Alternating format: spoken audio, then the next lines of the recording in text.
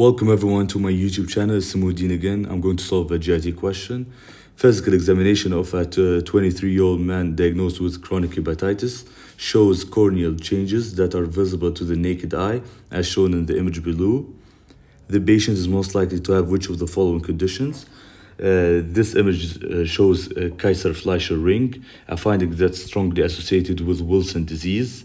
Kaiser-Fleischer rings are best identified by the slit lamp examination.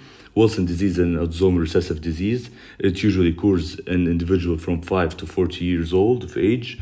It's caused by genetic mutations that hinder the copper metabolism by reducing the formation and secretion of the ceruloplasmin and decrease the hepatic secretion of the copper into the biliary system.